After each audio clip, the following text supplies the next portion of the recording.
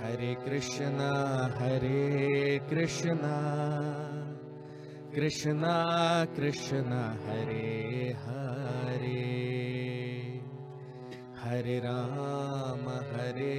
Rama, Rama Rama, Hare Hare. Hare Krishna,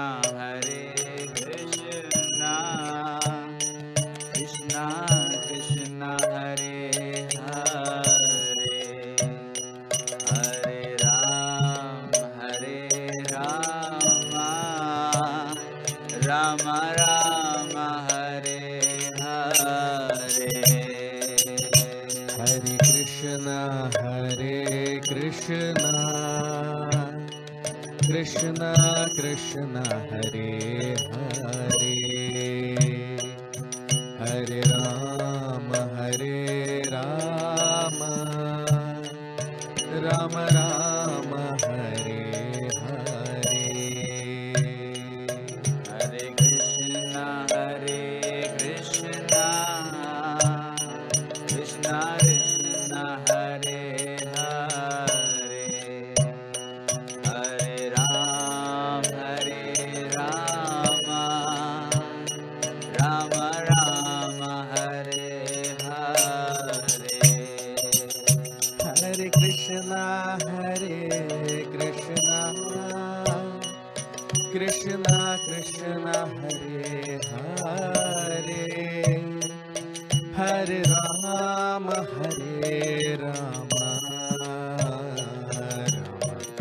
Rama Hare Hare.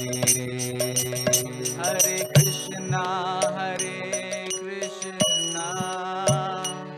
Krishna Krishna Hare Hare, Hare Rama, Rama Rama, Hare Hare. Hare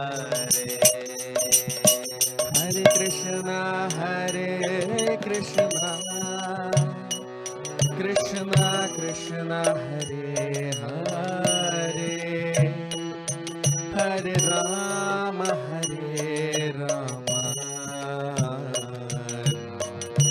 Rama Hare Hare.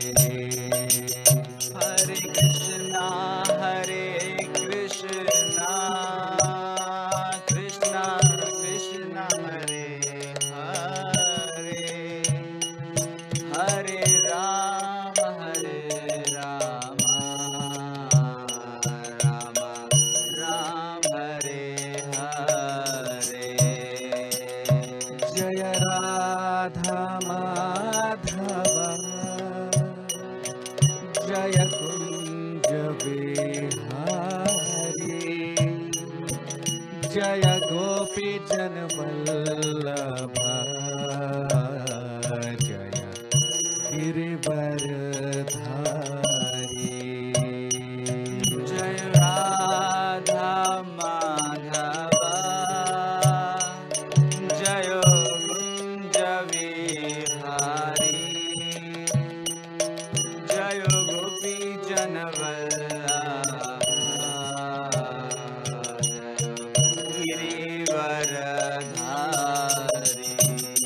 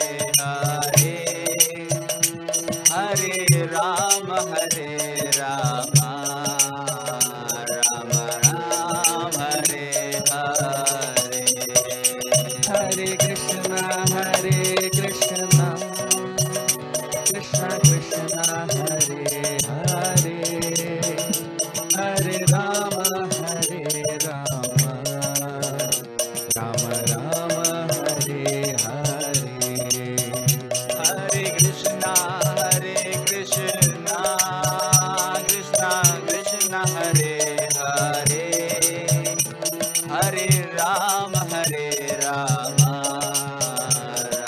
Ram, Hare Hare. Hare Krishna, Krishna Krishna, Hare Hare, Hare Rama, Rama Hare Hare. Hare Krishna, Krishna Krishna, Hare Hare, Hare Rama,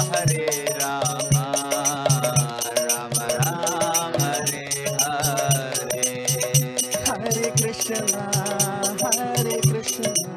Krishna Krishna, Hare Hare, Hare Rama,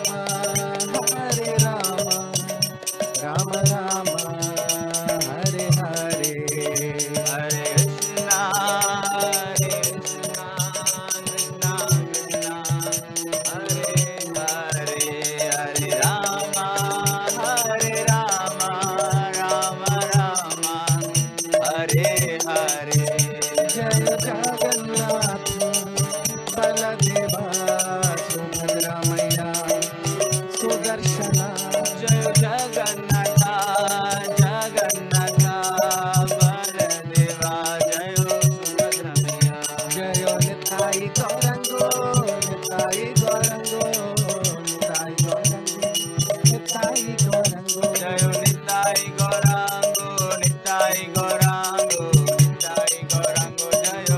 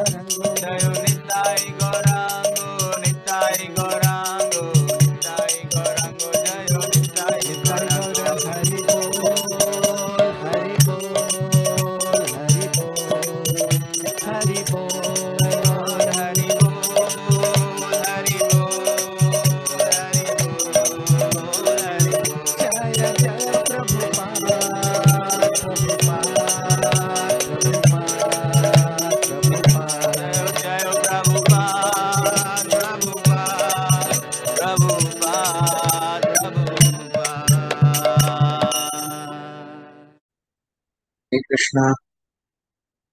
So very warm welcome to all of you. Today's session on Srimad Bhagavatam. Start our session with the prayers. Namo Bhagavate Vasudevaya.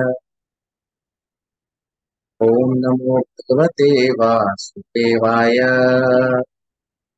Om Namo Bhagavate Vasudevaya.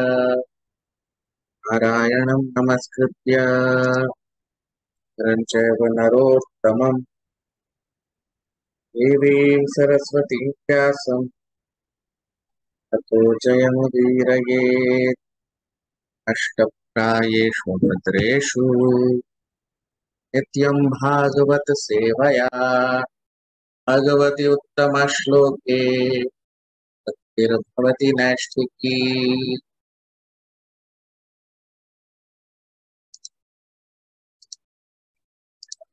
So now we are into very special part of this chapter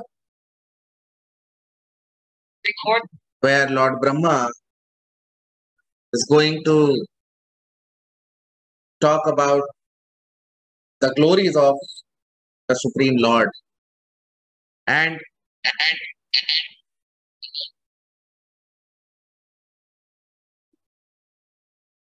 he will be revealing his ecstasy to all of us and to his son Narad Muni. So Lord Brahma, as we know, is the supreme, is a pure devotee of Krishna, as the supreme being in the whole universe. He will be talking about the different aspects of the Lord's manifestation and the glories of the Lord.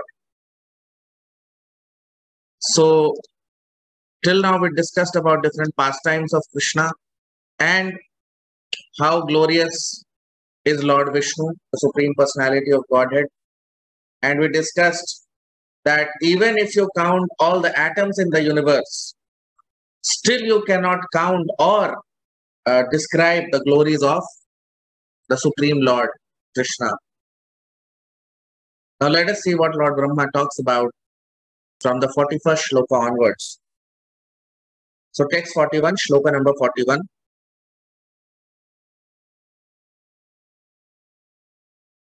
Antam vidamyahami munayo grajaste maya balasya purushasya kuto varaye.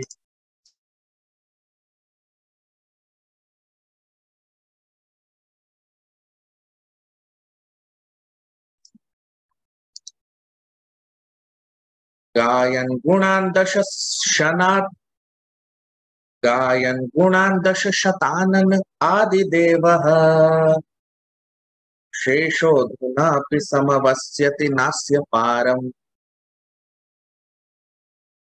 Antam vidamyahamami munayo grajaste Maya balasya purushasya kuto varaye Gayan gunan dasha shatanan adi devaha Shesho dhunapi samavasyati nasya param.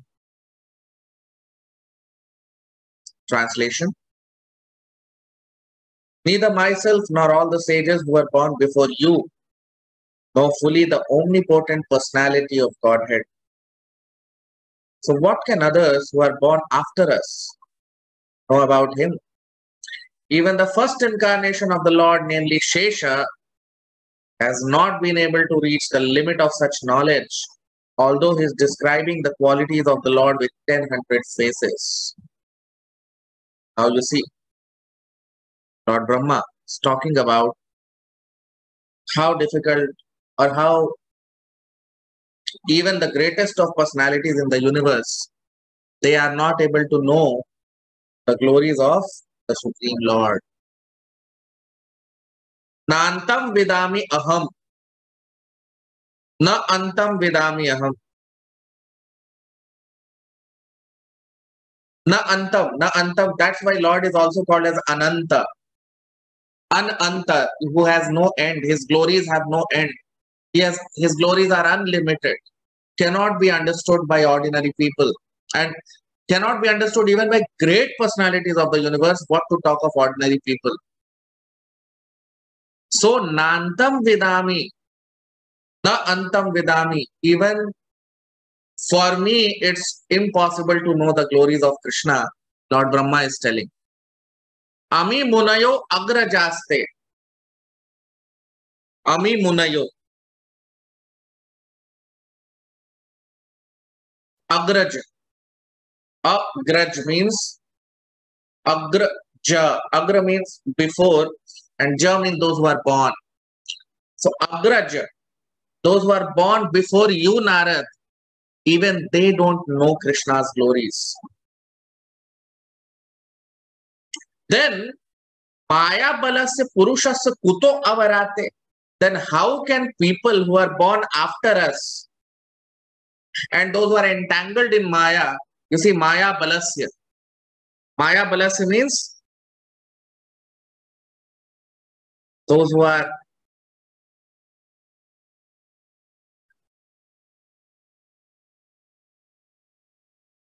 because Krishna is the possessor of Maya, both Yog Maya and Mahamaya. So Maya bal, and Maya is very strong, as we know. So Maya balasya means that he is the person who possesses both the Mayas. And Maya is very strong. Balasya means very strong. Purushasya kuto avarate. So how can people who are subjected to Maya, Purushasya means Maya Bala Purushasya. Maya Bala Purushasya means Purush, the supreme person, he possesses both the Mayas, Mahamaya and Yog Maya. And Purushasya Kuto Avarate. Avara means those who are inferior. Avara means those who are inferior. Or you can say here in this context, it means those who are born after the two of them. Which two? Lord Brahma and Narad.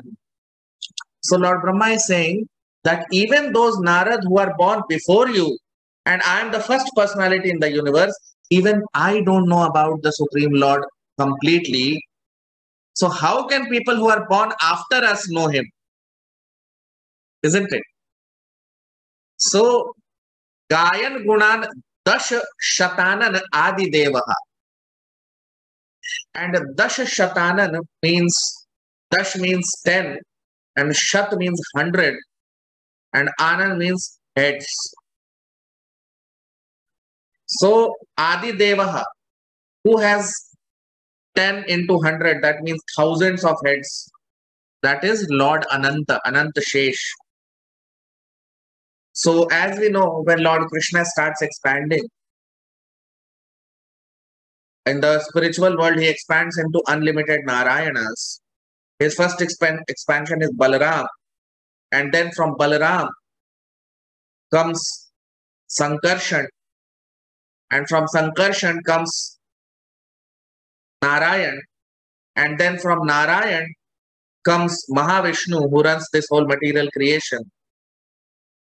And this Mahavishnu expands himself into different expansions. And one of the expansion of Narayan is Ananta Shesha also. So Ananta Shesha is the first expansion of the Lord in the material world. And that's why he's called Adi Devaha. He's also the original personality. He is not different from Krishna because he is also an expansion of Krishna. And all different, the whole material creation is situated on his hoods. And he has, like here it is mentioned, Dash Shatanan, and he has thousands of hoods. And so many heads are there. And with all these mouths, he is glorifying Krishna continuously. That is what Anant Shesha does always. He is glorifying Krishna continuously. But even with hundreds of mouths and heads, he is not able to glorify Krishna completely. That's what is mentioned here. Shesho dhunapi samavasyati na asya param. You see, He has been describing the glories of the Lord with 10,000 thousands of faces. Shesho adhunapi sam avasyati na asya param. Even he has not been able to reach the perfection of glorifying Krishna. Shesha, Ananta Shesha. Just imagine. So how can ordinary people know about him?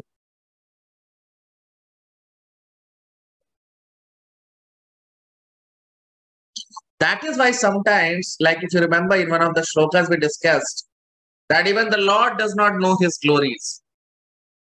Right? So why it is said? Because that example of Ananta Shesha is given, that even Ananta Shesha, who is an expansion of Krishna, does not know the glories of Krishna. Because he is an expansion. Although he is Adi Deva, he is the first personality in the universe, even he does not know the glories of Krishna. Just to say, basically, it's an analogy given to say that how glorious the Lord is, how powerful the Supreme Lord is. His potencies are unlimited.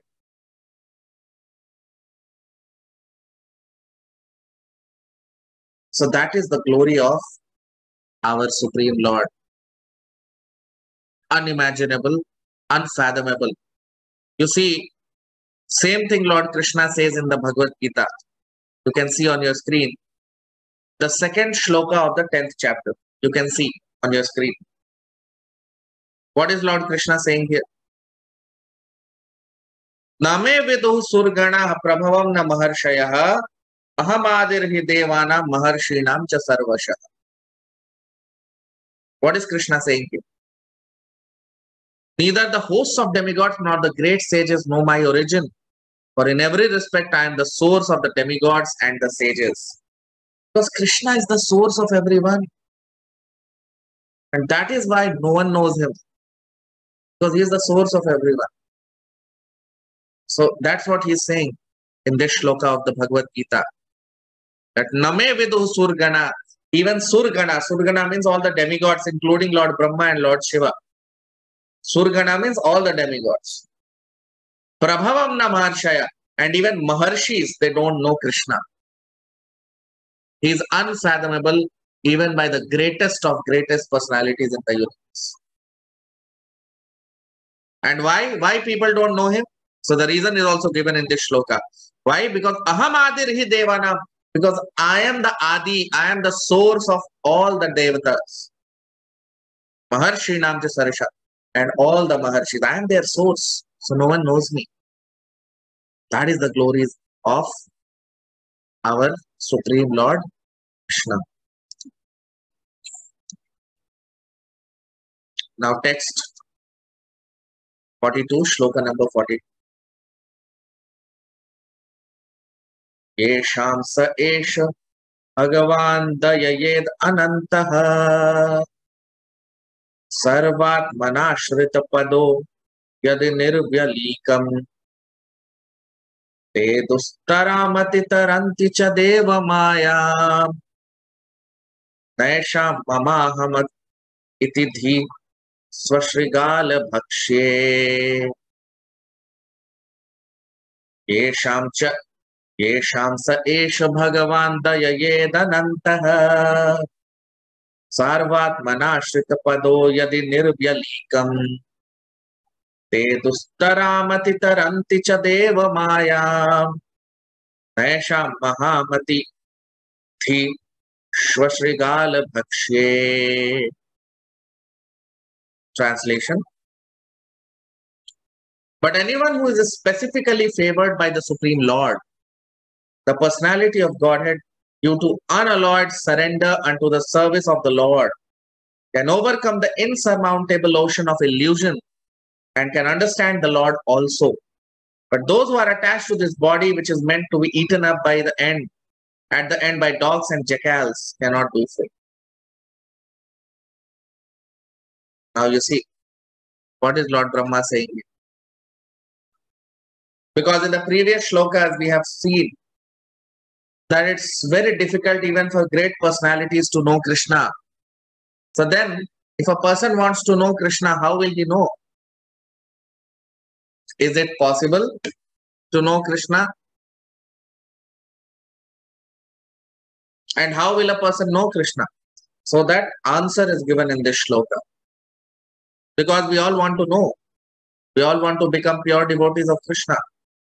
So how to do that? So it is mentioned here. Yesham sa esha bhagavan daya yed anantaha. Daya. Daya means mercy, kindness, mercy of Krishna. So Yesham sa esha bhagavan daya yed anantaha. Those who are favored. Bhagavan Dayayet means those who are favored by God, those who are favored by Krishna. Anantaha Sarvatmana Ashrit Pado. And who are favored by Krishna? Who are the people who are favored by Krishna? Sarvatmana Ashrit. Those who are surrendered souls. Those who are fully surrendered unto Krishna. Yadi nirvyalikam. Nirvyalika means without any past background of, or you can say without any pride. They are not proudy people. Without any pride or without thinking high about themselves. And those who surrender to Krishna completely. Te dustaram atitaranti. Taranti. You see on your screen the shloka. Te duh. Duh means difficult. Ta dustaram. Dustaram means very, very difficult to cross over. Dustaram. Atitaranti. Dustaram. Very difficult to overcome this material existence.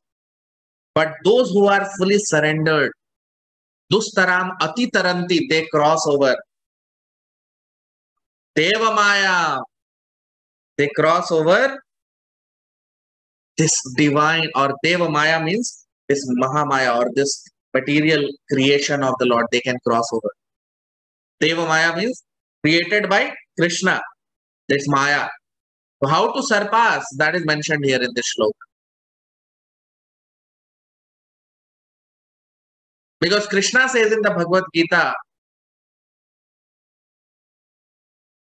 all of you can comment and give the shloka number. Krishna says in the Bhagavad Gita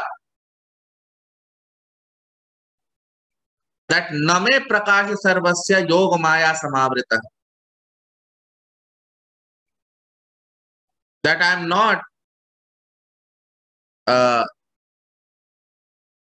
revealed to those who are under the influence of Maya. They cannot see me.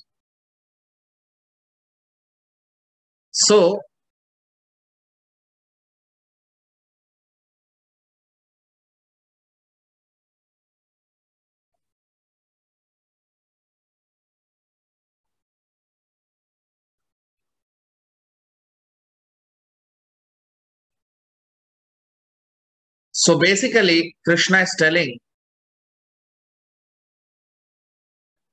in the Bhagavad Gita that those who are influenced by Maya energy, they are not able to see me completely.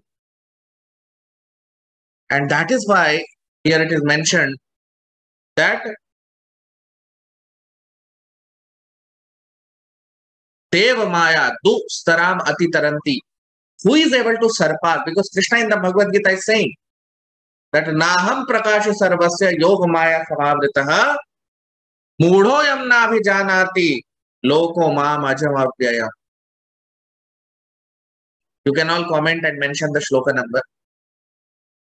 So Naham Prakasha Sarvasya. So those who are influenced by the Maya energy of the Lord, they are not able to completely, know Krishna. So how to know Krishna? Because those who are non-devotees, they can never understand Krishna because Krishna is covered by his Yog Maya potency. So Yog Maya potency of Krishna is acting as a covering potency or as a covering energy for those who are non-devotees. But those who are devotees, for them, the same Yog Maya potency acts to bring them closer to Krishna. Same potency acts differently for different people. So that's what is mentioned here. Dustaramati taranti cha deva maya naisham maha mama ahamiti. So mama ahamiti. Dhi shwa shrigal bhakshye.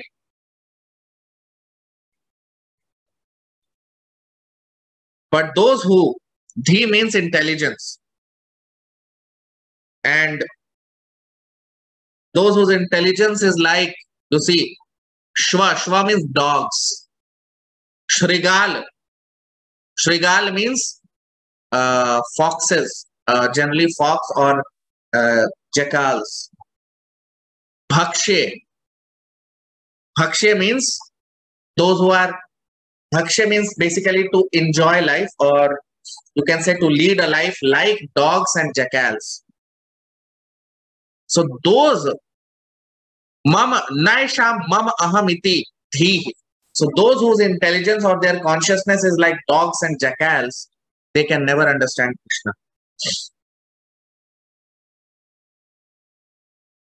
So basically, those who lead their life like animals, they can never understand Krishna. So what is animalistic life? Animalistic life means attachment to the body.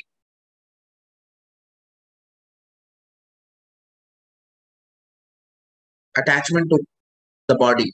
Because still we are attached to the body or things related to the body, like my family, my society, my country, my. My means body. As of now, that's what consciousness of the people generally we see. That I am this body and I am attached to everything related to the body. So till we are attached to the body, we cannot be attached to Krishna.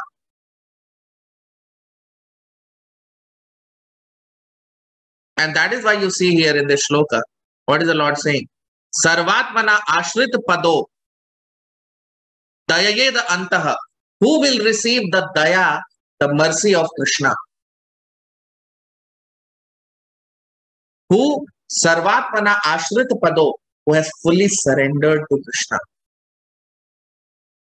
And unconditional, nirvyalika means unconditional surrender towards Krishna.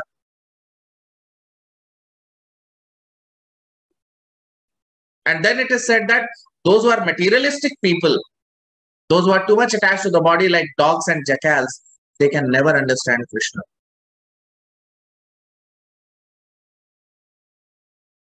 So whole world is running under this material conception of life. Most of this universe, this material creation is made for those people who are materially contaminated. And because of material contamination, because of this disease, we are attached to the body. And this attachment to the body is called ignorance, avidya. In Sanskrit, the word is used avidya. Avidya means bereft of true knowledge. What is true knowledge? That I am not this body, I am a spirit soul. So one who does not know this, he is called as tamoguna, or ignorant, or darkness. And because of attachment to the body, we devise our own philosophies like philanthropy, altruistic philosophy. Philanthropy means who wants to do good to others. But because we are materially contaminated, we don't know how to do good to others. People think that by helping the body of a person, we can help him. But no, that is not real help. Real help is always spiritual in nature. And ultimately, even if a person whole life does lot of philanthropy and material welfare activities, will he understand Krishna? Will he be able to get liberation? No. So he himself is also getting entangled, and he is entangling others also in the material world. You see?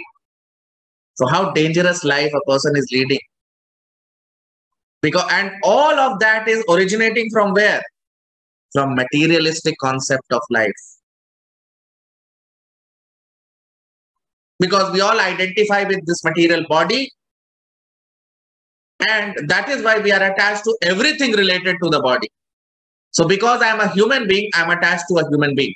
I want to do good to human beings. What about these poor animals? They are also spirit souls.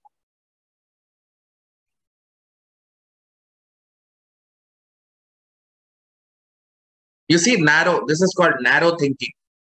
I can kill animals nicely. I can construct big slaughterhouses to kill animals, but I will protect human beings. Then at a lower level, I'll protect my family, but I'll kill everyone else. I'll protect my country, but I'll kill other countrymen. You see, this is all materialistic in nature. Therefore, unless one rises above this bodily concept of life, we cannot understand God.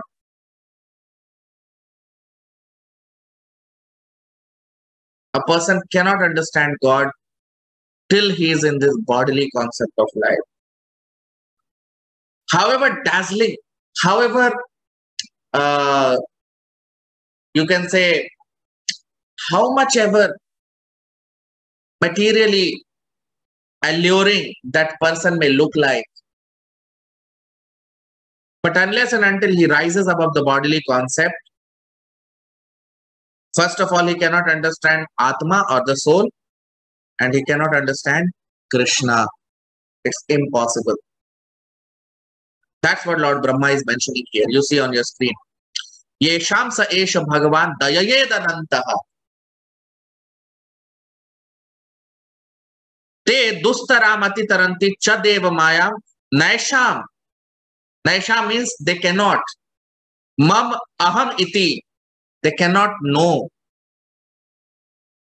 Krishna. Thi swa shrigal bhakshe. Those who live their life like animals.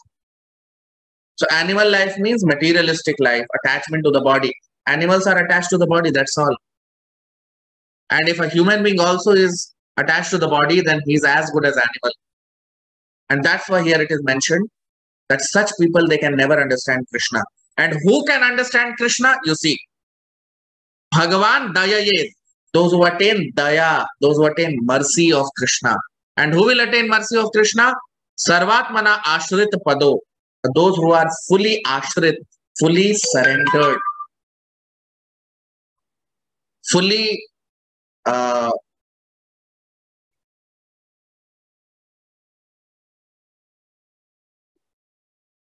taken shelter of the lotus feet of Krishna. Nirvyalikam, without any preconceived notion. That means full surrenderance means without any past background of materialism. Complete surrenderance to Krishna. Complete surrenderance to Krishna means what? Complete surrenderance to Krishna means completely surrendering to the instructions given by Krishna. No ifs and buts. No ifs and buts. Whatever Krishna says, I'll do it. So that is the meaning of complete surrender. And only they can understand Krishna. And that's what is mentioned here by Lord this Shloka. Now text 43, 44, 45.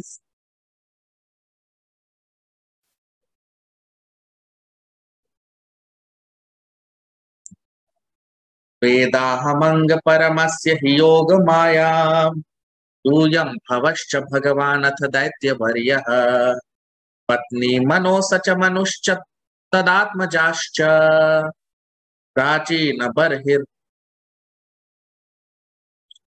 त्रिभुरंग उत ध्रुवश्च इक्ष्वाकुरैलमुचुकुंद विदेह Gandhi रघ्वंबरीश सगरागय नाहुषाद्याः मान्धात्र lurk शतधानवनु देवा देवव्रतो बलिरम् उत्तरयो दिलीपः शोभर्युतंक शिबिदेवल पिप्पलाद सारस्वतोद्धव पराशर भूरि श्रेणाः येन्ये विभीषण हनुमदुपेन्द्र दत्त पार्थाश्रितेण विदुर सुतदेव वर्याः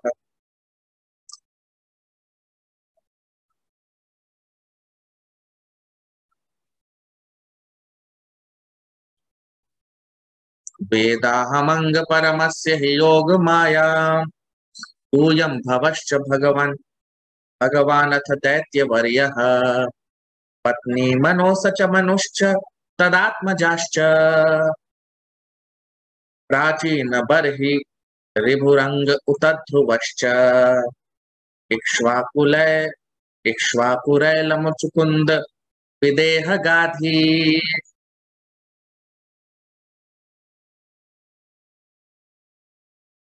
रघ्वंबरीश सगरा गयनाहुषाद्याः आंध्रातलर्क शतधन पनुरंतिर्देवा देवव्रतो बलिर उत्तरयो दिलीपः सौभर्युतंक शिबिदेवल पिप्पलाद सारस्वतोद्धव पराशर भूरि श्रेणाः येन्ये Vibhishan हनुमदुपेन्द्र Dutt पार्थाश्रितेण विदुरश्रुतदेव वर्याः. Translation. O Narad, although the potencies of the Lord are unknowable and immeasurable, still, because we are all surrendered souls, we know how he acts through Yog Maya potencies. And similarly, the all-powerful Shiva, the great king of the atheist family, namely Prahlad Maharaj, Swayambhuva Manu, his wife Shatarupa, his sons and daughters like Priyavrata, Uttanpad, Akuti, Devahuti, Prasuti, etc.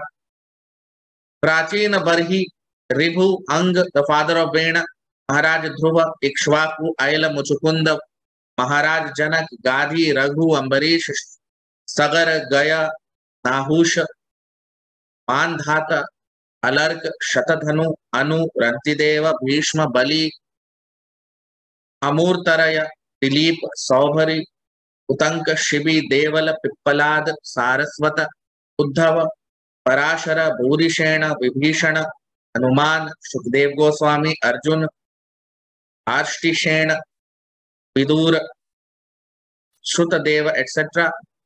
All also know the potencies of the Lord.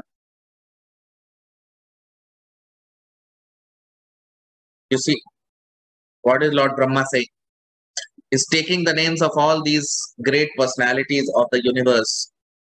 Ved aham ang paramasya hi yoga maya. Ved aham ang. Ang means Narad Muni because he is born from the body of Lord Brahma. Ved aham ang paramasya hi yoga maya. Yuyam bhavascha bhagavan atha daitya varyaha. So he is saying that although it's very difficult to know Krishna,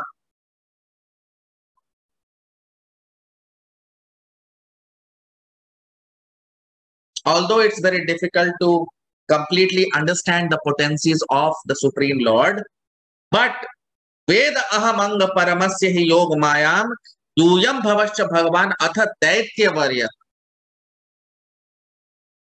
Although it is very difficult to know Krishna or completely uh, understand his glories, but still we know him and we know how he acts through his yog maya. And not only we, you see, yuyam bhavascha bhagavan atha daitya varyaha. You know him, you know Krishna, you understand his potencies, and other people in the universe also, like Bhagavan. So Bhagavan here means the great demigods, and the greatest demigod is Lord Shiva. So Bhagavan Atha Daityavaryaha. Daityavarya means the greatest demon who is a pure devotee of Krishna. That is Prahlad Maharaj. Patni Mano Samanushcha. Manu and his wife. Tad Atmajascha and his different sons. Like there are different sons of the first Manu. Swayambhuva Manu he is called. And there are different sons who belong to him. So, like Priyavrata Maharaj, Uttanapad Maharaj, Akuti, Devahuti, Prasuti. Like Devahuti was married to Kardam Muni. So all these different sons of the original Manu, Swayambhuva Manu, the first Manu, they also understand Krishna. So different names are mentioned here.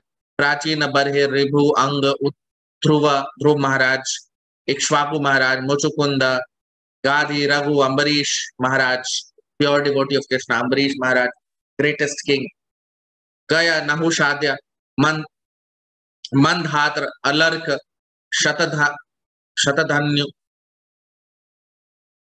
Ranti Deva. So all these different Deva Vrat, Bhishma Dev, Bali Maharaj, Balir, Amurtarayo, Dilip, again one of the great king in our history. Saubhari Rishi, Shibi, Devala, Pippalad, Saraswat Uddhava. Saraswat means Vyasdev, and Uddhav, one of the cousin of Lord Krishna when he appeared in this material world. Then Parashar Muni, the father of Vyasdev, Purishena, and others like Vibhishan, who was a devotee of Lord Ram, Hanumad, Lord Hanuman, Upendra means Shukdev, Upendra Datta means Shukdev Goswami, and Parth Ashriten, Parth means Arjun, Vidur, again one of the pure devotees of Krishna, and Shrutadeva Varya. So all these different personalities, they understand Krishna. Why? Because they are all surrendered souls. So all these devotees, they have appeared in the past, they have flourished in the past, and all that many devotees who will appear in future, they will also know Krishna. But Krishna cannot be known by mental speculation or by experimental knowledge. By our limited instruments like telescopes and microscopes, we cannot even understand the material creation of the Lord. You see, these stars and galaxies, even that we cannot comprehend by our material instruments. So how can we understand Krishna by these material instruments? It's impossible. So by mental speculation and by experimental knowledge, mental speculation means if, but, maybe Lord will be like this. By maybe and by ifs and buts, you cannot know Krishna. Right? And ultimately, all this mental speculation will end in what? In distress. Because you will never know the Lord. And then, what is the conclusion? That there is no God. So all these who are mental speculators, ultimately they'll become atheists. Because that is not the process to understand God. What is the process to understand God? The process by which we understand God is what? You have to go to a person who knows God. That is called receiving knowledge through authorities. So you cannot know God by taxing your brain, by using your mental speculation. No.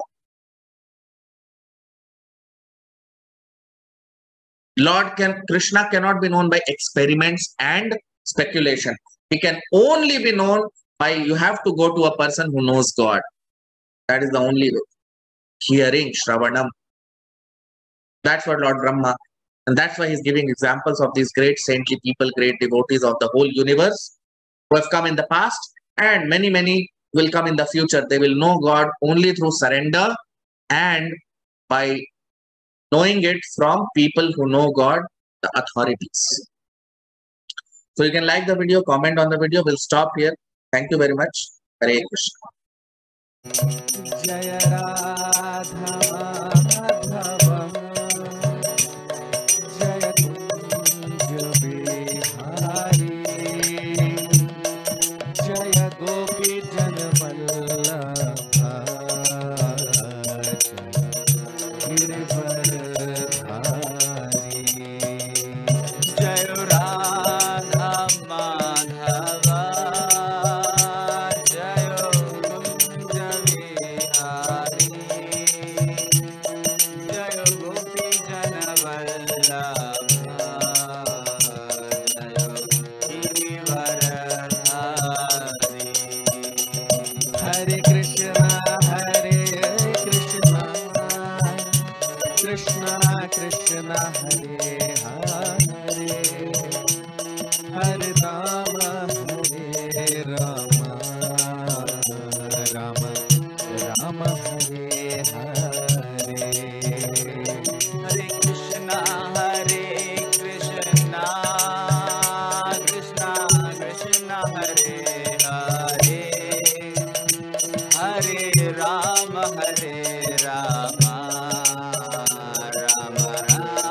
Hare Hare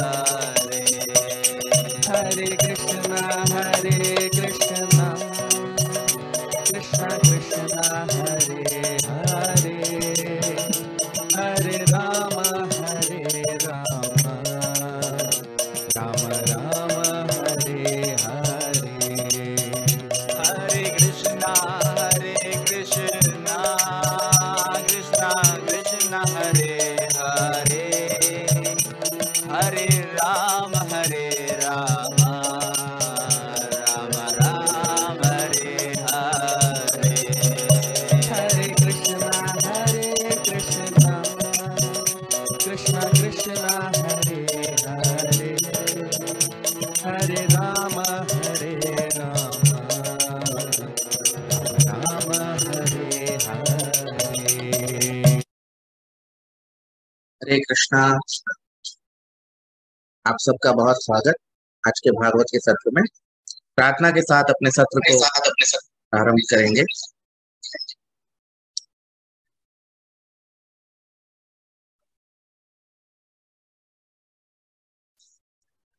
ओम नमो भगवते वासुदेवाय। ओम भगवते वासुदेवाय। ओम नमो भगवते वासुदेवाय। नारायणं नमस्कृत्य नरोत्तमं देवीं सरस्वतीं व्यासं ततो जयमुदीरये। अष्टभक्तेषु नित्यं भागवत सेवया भगवति उत्तम श्लोके प्रति नेक्स्ट।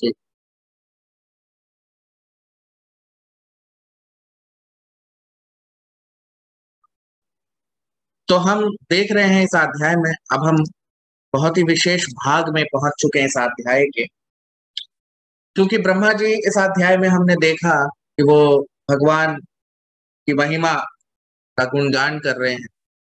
और जैसा हमने देखा अपने पिछले सत्रों में भी, ब्रह्मा जी कह रहे हैं, क्योंकि पहले तो ब्रह्मा जी ने अलग अलग विभूतियों और अवतारों का वर्णन किया, और फिर ब्रह्मा जी अपने भाव में उन्होंने भगवान कृष्ण की लीलाओं का वर्णन, और फिर हमने देखा कि पिछले सत्र में वो बता रहे हैं कि भगवान की महिमा अनंत है, और हम इस सृष्टि, इस पूरे विश्व, इस पूरी सृष्टि के कण कण को भी अगर नाप लें तो भी भगवान की महिमा का गुणगान और बखान नहीं किया जा सकता। तो ब्रह्मा जी भगवान के गुणगान के बारे में और महिमा का वर्णन कर रहे हैं, और अब हम आज शुरू करेंगे 41वें श्लोक से अपनी चर्चा को। 41वां श्लोक। शांतं वेदाम्यहममी मुनयोऽग्रजास्ते माया बलस्य पुरुषस्य कुतो वराते गायन् गुणान् दशशतानन आदिदेवः शेषोऽधुनापि समवस्यति नास्य पारम्। शान्तं विदाम्यहममी मुनयोऽग्रजास्ते माया बलस्य पुरुषस्य कुतो वराये गायन् गुणान् दशशतानन आदिदेवः शेषोऽधुनापि समवस्यति नास्य पारम्। Translation, अनुवाद। Neither myself nor all the sages who were born before you know fully the omnipotent personality of Godhead. So what can others who are born after us know about him? Even the first incarnation of the Lord, namely Shesha, has not been able to reach the limit of such knowledge, although he is describing the qualities of the Lord with 10,100 faces. अब हम इसका अनुवाद देख लेते हैं हिंदी में। तो ब्रह्मा जी कह रहे हैं कि न तो मैं, न तुम्हारे से पहले जन्म लिए हुए ऋषि मुनि और संत जो हैं, हे नारद, भगवान को समझ पाए। ब्रह्मा जी नारद मुनि से यहाँ पे कह रहे हैं कि न तो मैं, न तुम्हारे से पहले जन्म लिए हुए ऋषि मुनि भगवान को समझ पाए पूर्णतः, और जो हमारे बाद आएंगे भला वो कैसे समझेंगे। यहां तक कि भगवान के जो पहले विस्तार हैं अनंत शेष, उन्हें भी भगवान की महिमा, वो भी भगवान की महिमा के पराकाष्ठा तक नहीं पहुंच पाए, जबकि वो दसों हजारों मुखों से उनका गुणगान कर रहे हैं। तो अब आप देखिए यहाँ पे ब्रह्मा जी क्या कह रहे हैं, नान्तम विदामी अहम न अंतम। भगवान की महिमा का कोई अंत नहीं है, और इसलिए भगवान को अनंत कहा जाता है। सो न अंतम विदामी अहम अमी मुनयो अग्रजास्ते। कि ब्रह्मा जी कह रहे हैं न हम विदामी अहम, मतलब मैं भी नहीं जानता भगवान की महिमा को, और नारद अग्रजास्ते, अग्र मत अग्रज, तुमसे पहले जिन लोगों ने जन्म लिया उन्हें भी नहीं पता भगवान की महिमा का। तो माया बलस्य पुरुषस्य, ये जो भगवान जिसकी सारी माया है, बलस्य पुरुषस्य, परम पुरुष भगवान जिनकी सारी माया है, वो तो अवर आते, तो तुम्हारे बाद और हमारे बाद जो लोग आएंगे वो कहां से समझेंगे। गायन गुणान दश शतानन आदि देव। गायन गुणान, तो भगवान के गुण को गा रहे हैं कौन? दश शतानन। दश मतलब 10, और शत मतलब 100, और आनंद मतलब सर वाले। तो ऐसा कौन है दश शतानन? 10 गुना 100 मतलब 1000, हजारों सर वाले। आदि देव शेषो, आदि देव शेष, तो भगवान के विस्तार हैं अनंत शेष, के हजारों नाग के रूप में है, और उनके हजारों फन है, हजारों सर है। तो जैसा हम सब जानते हैं कि भगवान कृष्ण जब अपने विस्तार करते हैं तो उनके पहले विस्तार है बलराम भगवान, फिर बलराम से संकर्षण, फिर संकर्षण से नारायण, और नारायण इस भौतिक जगत में महाविष्णु का रूप लेते, और उनके एक और विस्तार हैं जो है अनंत शेष। तो अनंत शेष जो है उनके जो फन है हजारों हैं, और उसके ऊपर ही ये पूरा ब्रह्मांड, ये पूरा जो जगत है, भौतिक जगत, ये पूरा टिका हुआ है। और उनका काम क्या है अनंत शेष का? वो भगवान के ही विस्तार है, लेकिन वो उनका काम क्या है? तो पूरे समय उनके हजारों मुख हैं, हजारों सर हैं, और इन सारे मुख और सर से वो क्या करते हैं? सिर्फ भगवान का गुणगान करते रहते।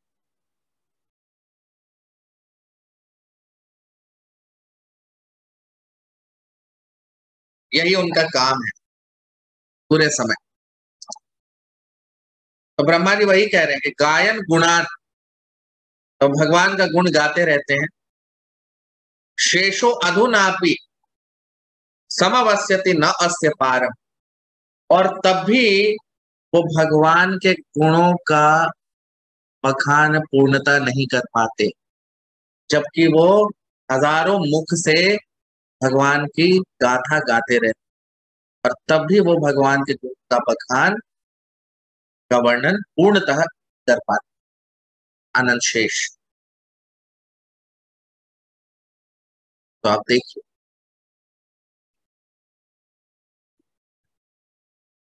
भगवान की महिमा, भगवान के गुणों का वर्णन।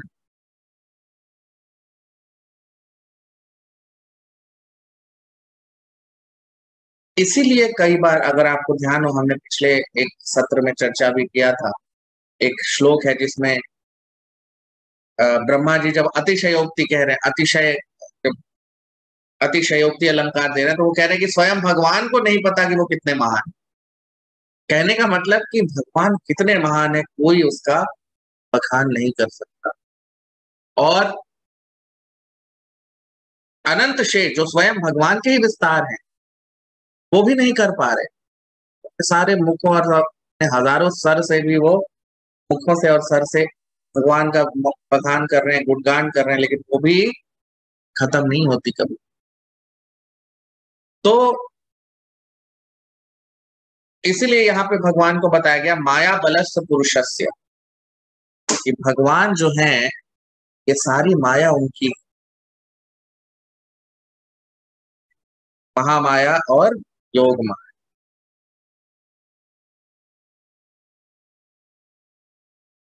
और भगवान कहते हैं भगवत गीता में,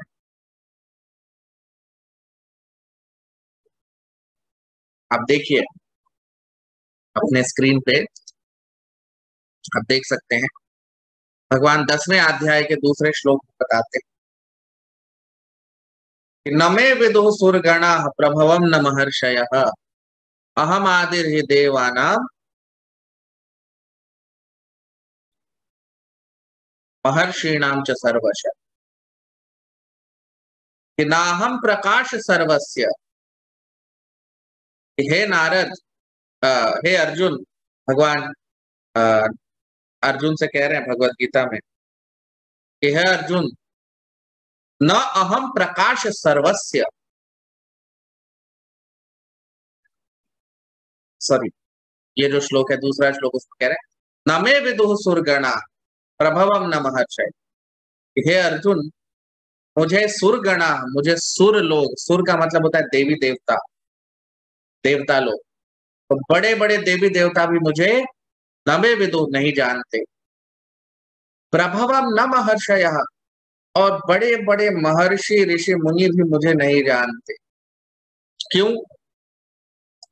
क्योंकि अहम आदिर ही देवाना महर्षिणाम च सर्वशः, क्योंकि मैं ही सारे देवताओं का आदि यानी उनका स्रोत हूं, और सारे महर्षियों का भी मैं ही स्रोत, तो मुझे कोई नहीं जानता। क्योंकि मैं ही सबका स्रोत हूं तो मुझे कोई कैसे जानेगा? तो भगवान बड़े ही विशिष्ट रूप में यहाँ पे अपने बारे में बता रहे हैं कि मुझे कोई नहीं जानता, और जो मेरी महिमा और मेरे गुण को यहाँ तक कि बड़े बड़े देवता और ऋषि भी नहीं जानते। तो सुरगण जो यहाँ पे कहा गया, सुर मतलब जितने भी देवी देवता हैं ब्रह्मांड के, तो सभी आ जाते हैं, भगवान शिव, ब्रह्मा, नारद, सारे जितने भी देवी देवता हैं, वो लोग ही मुझे नहीं जानते। तो बड़े बड़े महर्षि भी मुझे नहीं जानते। तो भगवान को समझना, भगवान को जानना, उनकी महिमा का गुणगान करना बहुत ही असंभव है साधारण मनुष्यों के लिए। बड़े बड़े देवी देवताओं के लिए जब मुश्किल है, तो बाकी लोग क्या सकते। लेकिन क्या कोई तरीका है भगवान को समझने का? बिल्कुल। आइए अब देखते हैं, ब्रह्मा जी बता रहे हैं कि कैसे हम भगवान को जान सकते हैं, समझ सकते हैं। 42वां श्लोक। येषां स एष भगवान तययेदनन्तः सर्वात्मनाश्रित पदो यदि निर्व्यलीकम् ते दुस्तरामति तरन्ति च देव मायाम् ऐषां महामिति धीस्वशृगाल भक्ष्ये।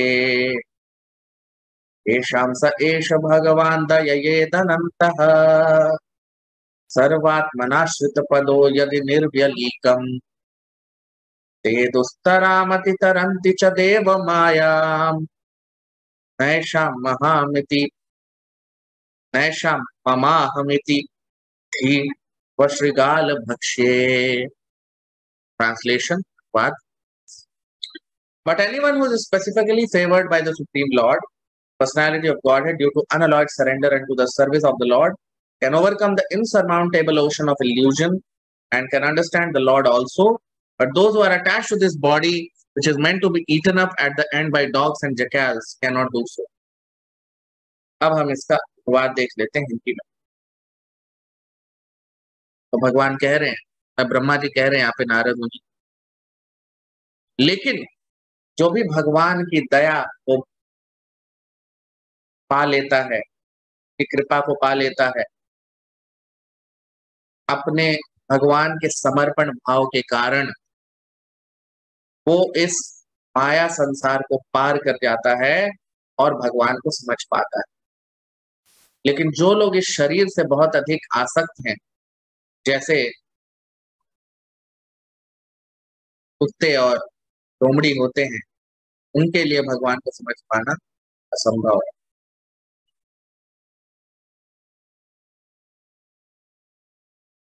तो अब आप देखिए क्या कह रहे हैं ब्रह्मा जी।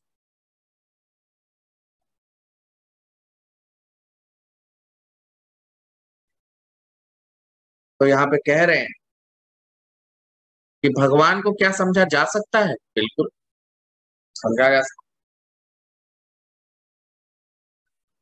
लेकिन कैसे, उसका यहाँ पे ब्रह्मा जी यहाँ पे सॉल्यूशन, इसका निवारण बता रहे हैं कि ये क्योंकि इससे पहले श्लोकों में क्या बताया कि हम सारे कण भी नाप लें सृष्टि के तो भी हम भगवान को नहीं समझ सकते, और बड़े बड़े ऋषि मुनि और देवी देवता भी नहीं समझ पाते। कैसे समझे? तो देखिए, येषां स एष भगवान दययेदनन्तः, भगवान की दया और कृपा जिसको मिल जाएगी, किसको मिलेगी वो भी लिखा गया है, देखिए अगले पंक्ति में, सर्वात्मना आश्रित पदो यदि निर्व्यलीकम्, आश्रित पदो, जिसने भगवान का आश्रय पूर्णतः आश्रित हो चुका है, भगवान को पूर्णतः समर्पित हो चुका है, सर्वात्मना आश्रित पदो, जिसने भगवान का आश्रय ले लिया है, और निर्व्यलीकम, निर्व्यलीकम मतलब पूर्ण आश्रय, बिना किसी पूर्ण आश्रय मतलब जिसमें कोई और संभावना ना हो, सिर्फ भगवान का आश्रय जिसने ले लिया है, तो उसके साथ क्या होता है? वो भगवान की दया प्राप्त करता है और ते दुस्तराम अति तरंती च देव माया, और वो इस देव माया यानी भगवान की बनाई हुई माया को पार कर जाता है। और दुस्तराम, दु मतलब बहुत ही कठिन जो है, दुस्तराम अति तरंती, अति तरंती मतलब पार कर जाना। तो जो बहुत ही कठिन है इस भौतिक जगत को पार करना, उसको वो मनुष्य पार कर जाता है जो भगवान को समर्पित है। और क्योंकि वो समर्पित है, उसे भगवान की दया और कृपा प्राप्त।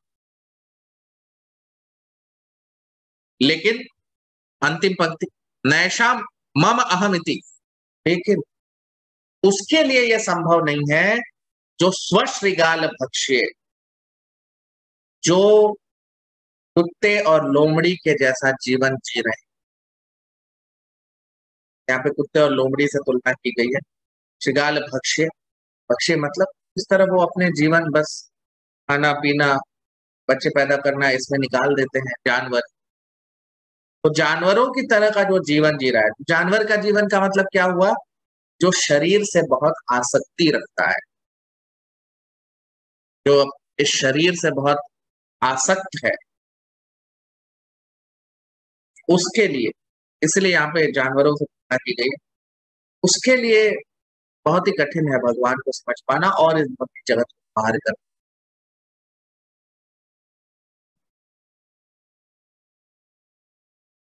तो भगवान को समझना सिर्फ उनके शुद्ध भक्तों के लिए, जो पूर्णतः समर्पित भाव है जिनमें, जो आश्रित है भगवान के, सिर्फ वही समझ सकते हैं।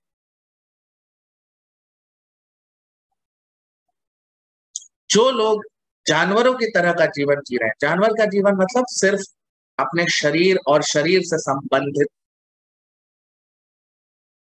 शारीरिक और शारीरिक संबंध, यानी मैं और मेरा, मैं तो फिर मैं अपने लिए करूंगा, और मेरे से संबंधित मेरा परिवार, मेरे बच्चे, मेरा देश, मेरा ये, मेरा वो, अलग अलग मैं, उसके संबंध में जो कुछ भी है। क्योंकि ये पूरा जो जगत है वो इसी आधार पे टिका हुआ, ये जो भौतिक जगत है ये क्यों बनाया गया है, उन्हीं लोगों के लिए जो बहुत अधिक आसक्ति रखते हैं भौतिक चीजों से, शरीर से, इन चीजों। और जो बहुत अधिक शरीर से आसक्त होगा या शारीरिक चीजों से आसक्त होगा, वो कभी भी भगवान से आसक्त और भगवान से प्रेम नहीं कर सकता। शुद्ध प्रेम जिसे कहते हैं, नहीं हो सकता उसका।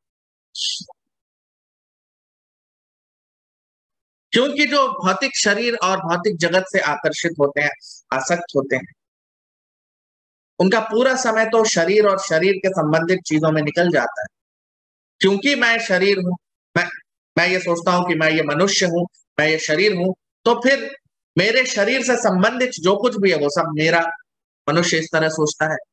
तो फिर मेरे बच्चे, मेरा परिवार, मेरा समाज, मेरा देश, मैं के चक्कर में मनुष्य भूल जाता है कि वो ये शरीर है ही नहीं। और इसीलिए इससे क्या होता है, चूंकि मैं ये मनुष्य हूं तो मैं मनुष्यों का बचाव करूंगा, उनकी रक्षा करूंगा, लेकिन जानवरों को मैं मार के खाऊंगा। देख रहे हैं आप कि मनुष्य हूं तो मनुष्यों को तो चलो ठीक है, उनको नहीं मारूंगा, लेकिन मैं जानवरों को मारूंगा और उनको खाऊंगा। और इसके लिए बड़े बड़े कसाई घर बना रहे।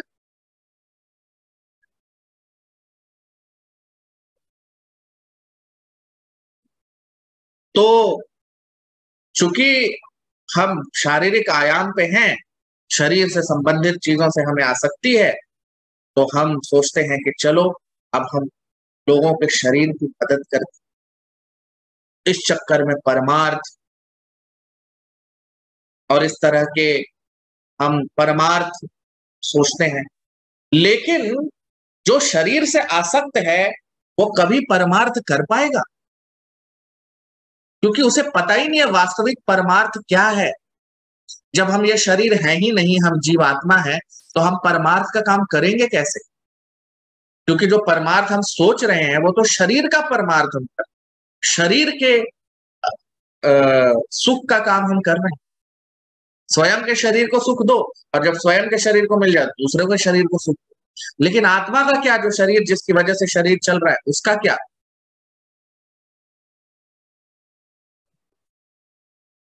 और इसीलिए शास्त्रों में बताया गया कि जो शरीर से बहुत अधिक आसक्त होते हैं उन्हें तमोगुणी अविद्या अविद्या बताया गया उस ज्ञान को। क्यों?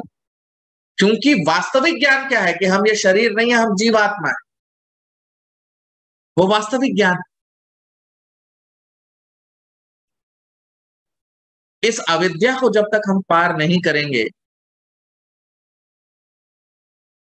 कितना भी भौतिक जगत या भौतिक शरीर से जो आसक्त लोग हैं वो कितना भी महान दिखे भौतिक दृष्टिकोण से,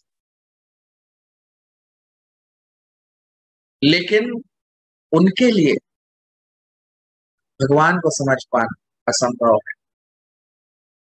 क्योंकि कितना भी अधिक हम भौतिक दृष्टिकोण से या शारीरिक दृष्टिकोण से हम आगे बढ़ जाएं,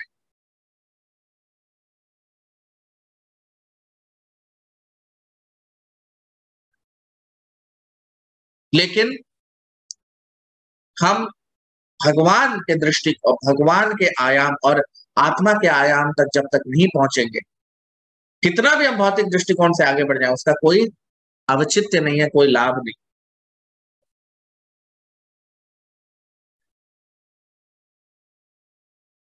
क्योंकि पहला ज्ञान ही यही है कि हम शरीर नहीं है, हम जीवात्मा, और भगवान परम आत्मा है। तो जब तक हम शरीर के आयाम पे रहेंगे कैसे समझेंगे भगवान? तो इसीलिए ब्रह्मा जी बता रहे हैं कि तो कैसे समझा जाएगा, कैसे समझ सकते हैं भगवान को, तक कैसे पहुंच सकते हैं?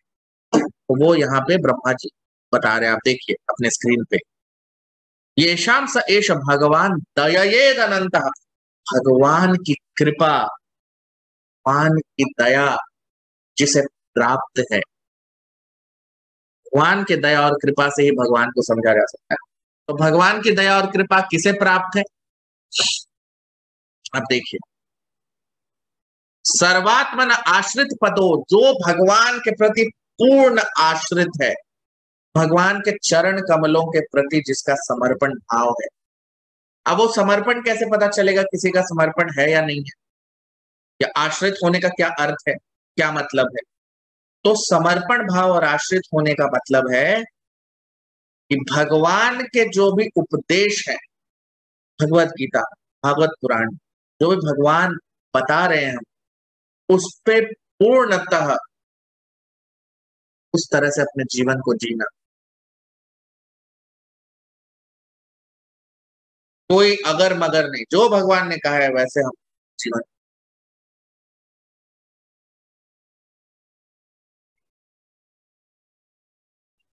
तो इसलिए यहाँ पे ब्रह्मा जी बता रहे हैं कि भगवान को समझने के लिए हमें भगवान को ही, भगवान की कृपा के माध्यम से ही हम समझ सकते, और कोई रास्ता और कोई उपाय नहीं है। और अगर हम इस शारीरिक आयाम से ऊपर उठना चाहते हैं तो भी भगवान की कृपा से ही हो सकता है। अब 43वां, 44वां और 45वां श्लोक।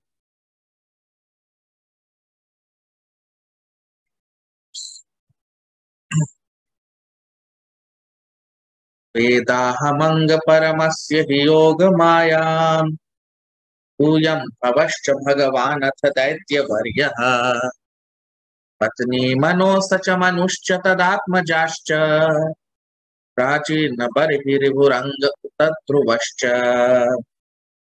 इक्ष्वाकुर इक्ष्वाकुरैलमुचुकुंद विदेह गाधी रघुवंबरी सगरा गयनाहुक्षात्याः आन्धात्रलर्क शतधन्वनुरन्ति देवा देवव्रतो बलिर्दरयो दिलीपः सौभर्युतंक शिवदेवल पिप्पलाद सारस्वतोद्भव पराशर भूरिषेणा ये विभीषण हनुमद पेन्द्र दत्तः पार्थाष्टिशेन विदुरश्रुतेव वर्या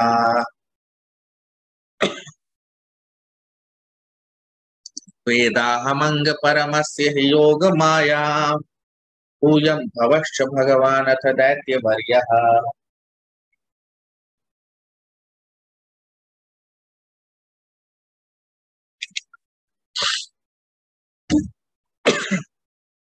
पत्नी मनोस च मनुश्च तदात्मजाश्च प्राचीन बर्हिरिवृङ्ग तद्धुश्च इक्ष्वाकुरैलमुचुकुन्द विदेह गाधी रघुवंबरीश सगरा गयनाहुषाद्याः मान्धात्रलर्क शतधन्वनु रन्ति देवा देवव्रतो बलिरमुत्तरयो दिलीपः सौभर्युतंक शिवि देवल Pippalada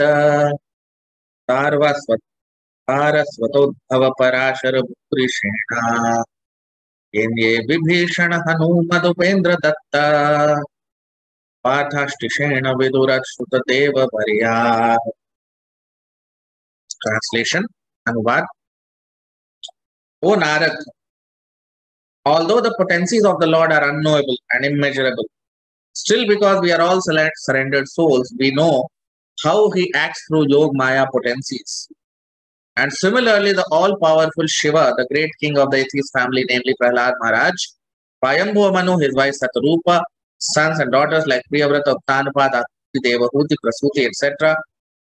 Prachina Barhi, Ribhu, Anga, the father of Vena, Maharaj Dhruva, Ikshvaku, Aila, Muchukunda, Maharaj Janak, Gadhi, Raghu, Ambarish, Sagar, Gaya, Nahusha, Mandhata, Alarka, Shatadhanu, Anu, Rantidev, Bhishma, Bali, Amurtaraya, Dilip, Saubhari, Utank, Shivi, Devala, Pippalada, Saraswata, Uddhava, Parashara, Purishena, Vibhishana, Hanuman, Shukdev Goswami, Arjun, Arish, Ashtishena, Vidur, Sutadeva, etc. all also know the potencies of the Lord. अब हम इसका अनुवाद देख लेते हैं। ब्रह्मा जी कह रहे हैं, नारद, वैसे तो भगवान ये जो शक्तियां हैं वो अनंत हैं, जिसे कोई समझ नहीं सकता, जिसे हम नाप नहीं सकते, लेकिन फिर भी क्योंकि हम में समर्पण भाव है, हमें ये पता है कि वो किस तरह से अपनी योग माया के अनुसार सृष्टि को चलाते हैं। और इसी प्रकार भगवान शिव, प्रहलाद महाराज, स्वयंभुव मनु, उनकी पत्नी शतरूपा और उनके पुत्र और पुत्रियां जैसे प्रियव्रत, उत्तानपाद, आकुति, देवहूति, प्रसूति आदि, प्राचीन गर्भी, रिभु, अंग, महाराज ध्रुव, इक्ष्वाकु, ऐल, मुचुकुंद, महाराज जनक, गाधी, रघु, अम्बरीश, सगर, गया, नाहुष, मंधाता, अलर्क, शतधनु, अनु, रंतिदेव, भीष्म, बलि, अमूर्तरय, दिलीप, सौभरी, उत्तंक, शिबि, देवल, पिप्पलाद, सारस्वत, उद्धव, पराशर, भूरिषेण, विभीषण, हनुमान, सुखदेव गोस्वामी, अर्जुन, आर्तिशेण, विदुर, श्रुतदेव इत्यादि, ये सब भगवान की शक्तियों को जानते भी हैं। तो आप देखिए, ब्रह्मा जी यहाँ पे पूरे ब्रह्मांड के जितने भी महान लोग हुए हैं या होंगे, सबके बारे में बता रहे हैं कि वो लोग भगवान को समझ पाएंगे। ऐसा भगवान को वैसे समझना असंभव है या उन तक पहुंचना असंभव है, लेकिन उसका एक रास्ता है जो यहाँ पे ब्रह्मा जी बता रहे हैं। क्या कह रहे हैं? वेदाहमंग परमस्य हि योग माया, कि भगवान की योग माया परम है जिसे कोई समझ नहीं सकता, लेकिन वेदाहम, लेकिन हम लोग जानते हैं नारद। नारद क्यों? क्योंकि यूयम भवश्च भगवान अथ, क्योंकि हम लोग भगवान को समर्पित हैं। यूयम भवश्च तुम, और भगवान अथ, तो देवताओं में भगवान माने जाते हैं भगवान शिव। तो भगवान शिव दैत्यवर्य, दैत्यों में श्रेष्ठतम, उनमें शुद्ध भक्त प्रहलाद महाराज, वो पत्नी मनोस मनुष्य तदात्मजाश्च, मनु, स्वयंभुव मनु, उनकी पत्नी शतरूपा, और उनके तद आत्मज और उनके जो पुत्र पुत्रियां हैं, जैसे तानपाद, प्रियव्रत महाराज, देवहूति, प्रसूति, ये सारे लोग, अकूति, प्राचीन बरही, ऋभुरंग, अंग महाराज, ऋभु महाराज, बरही, ध्रुव महाराज, उत ध्रुवश्च, ध्रुव महाराज, इक्ष्वाकु, इक्ष्वाकु महाराज, ऐल महाराज, मुचुकुंद, ये सारे, और रघु, अम्बरीश महाराज, अम्बरीश महाराज इतने महान राजा हमारे इतिहास में, सृष्टि के महान राजा, और मांधात्र, अलर्क, शत, धनु, रंतिदेव, देवव्रत यानी भीष्मदेव, भीष्मदेव, बलि महाराज, बलिर, बलि महाराज, प्रहलाद महाराज के पोते, दिलीप, एक और महान राजा, सौभरी मुनि, अंग, शिबि, देवल, पिप्पलाद, ये सारे नाम ले रहे हैं, सारस्वत यानी वेद व्यास, उद्धव, उद्धव जो भगवान के अनुज जो है भगवान की लीला में, और पराशर मुनि, वेद व्यास के पिता, भूरिसेन, ये विभीषण जो भगवान राम के भक्त हैं, हनुमद, हनुमान, भक्त हनुमान, उपेंद्र दत्त, उपेंद्र मतलब भगवान सुखदेव गोस्वामी, उपेंद्र दत्त कहा जाता है, और पार्थाष्टि, और पार्थ यानी अर्जुन, विदुर, महान भक्त भगवान के, विदुर शुद्ध भक्त। तो ब्रह्मा जी बता रहे हैं अशुद्ध देव वर्या, तो ये सारे जितने भी लोग हैं और आगे आने वाले जितने भी भक्त होंगे भगवान के, शुद्ध भक्त, जो भगवान को समर्पित होंगे, जो भगवान के प्रति आश्रित होंगे, वो सब भगवान को समझ पाएंगे, उन्हें जान पाएंगे, उनकी योग माया शक्ति को पहचान पाएंगे। देखिए, तो भगवान को वैसे तो कोई नहीं समझ सकता, लेकिन अगर भगवान को समझना है तो उसका रास्ता भी है, वो क्या है? समर्पण, के शुद्ध भक्त बनना, शुद्ध भक्ति से ही भगवान को समझा जा सकता है। तो यहाँ पे ब्रह्मा जी अलग अलग महान, जितने भी महान हस्तियां हैं हमारे ब्रह्मांड में, और जो आए हैं और जो आएंगे, उन सबका नाम दे रहे हैं कि जो लोग, जो भी भगवान के शुद्ध भक्त हैं, जो सृष्टि में आए हैं और जो आएंगे, वो सभी भगवान को समझ पाएंगे। लेकिन वो लोग कैसे जानते हैं भगवान?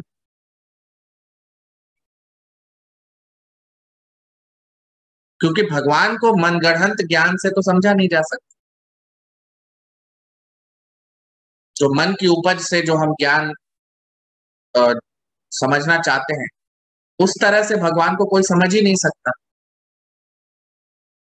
और मनुष्यों के द्वारा जिन यंत्रों को बनाया जाता है, टेलीस्कोप, माइक्रोस्कोप, दूरबीन, इन सब चीजों से तो हम भौतिक ही जगत को नहीं समझ सकते, तो भगवान को कैसे समझे? जो ये हमारे बनाए हुए जो यंत्र हैं, उससे जब हम भौतिक जगत को नहीं समझ सकते, तो भगवान को कैसे समझें? है कि नहीं? क्योंकि हमारे बनाए हुए यंत्र तो सबसे पास में जो तारे हैं वहां तक नहीं पहुंच सकते, और ऐसे पूरा ब्रह्मांड और अनंत ब्रह्मांड है, तो कोई समझ सकता है क्या? नहीं समझ सकता।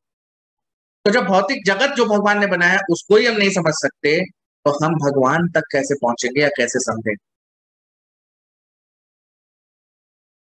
इसीलिए मन के उपज से और मन गढ़ंत ज्ञान से हम कभी भगवान तक पहुंच सकते। ऐसा हो सकता है, ऐसा होता होगा, किंतु परंतु, ये सब बकवास बातों से हम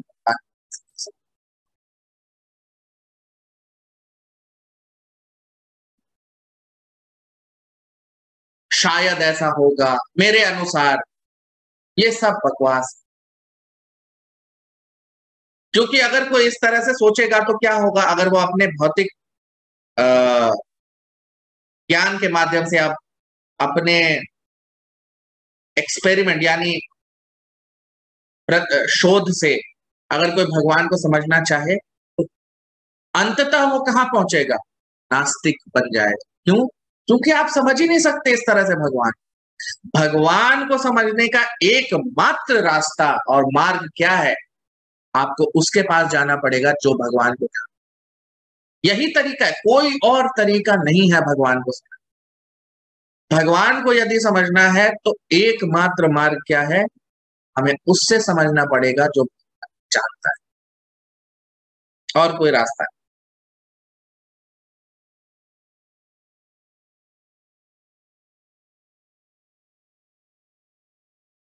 तो अपने ये जो तुच्छ हमारा छोटा सा दिमाग है, इससे हम इस विशाल ब्रह्मांड को नहीं समझ सकते, भगवान को क्या समझ।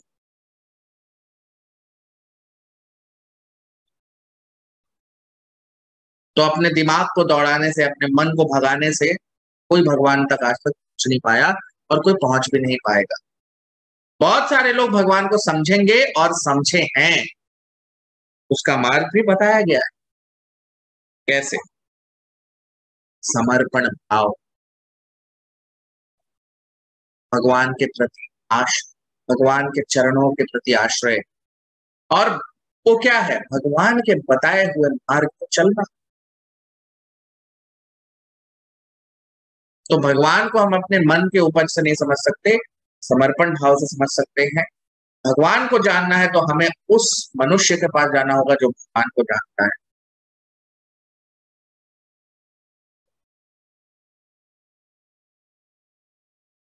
और भगवान को कौन जानता है? भगवान का शुद्ध भक्त।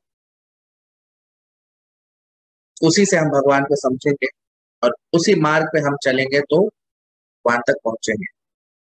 और जितने भी महान हमारे साधु संत है, ऋषि हैं, जितने भी लोग हैं, वैसे ही भगवान को पाया है, और आगे आने वाले लोग भी वैसे ही भगवान को पाएंगे। उससे सुनना जो भगवान को जानता है, ये श्रवणम, शुद्ध भक्त से। तो वो यहाँ पे ब्रह्मा जी बता रहे हैं। तो आप लोग वीडियो को लाइक कर लीजिए। तो आज यही अपने सबको विराम देंगे। धन्यवाद।